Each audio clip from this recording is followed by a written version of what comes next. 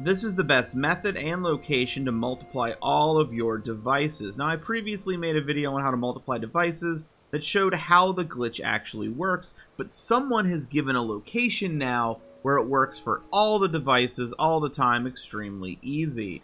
What we're going to need to do is go to the Ina Isa Shrine right at the starter location so everyone can have access to it.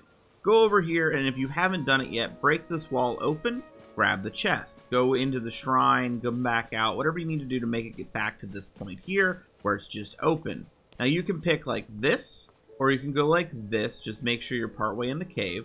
And we're going to multiply some stuff. So here I have 42 batteries. I'm going to go ahead and press 10 of them, and I'm going to press B and Y.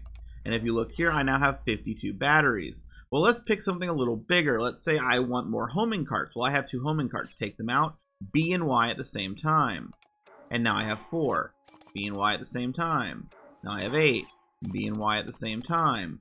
Now I have 16. Now let's pick something smaller, like a steering stick. All right, 2 steering sticks, B and Y at the same time. Now I have 4. Let's do something else even smaller, lights. All right, here's some small lights, B and Y at the same time. And now I have 32.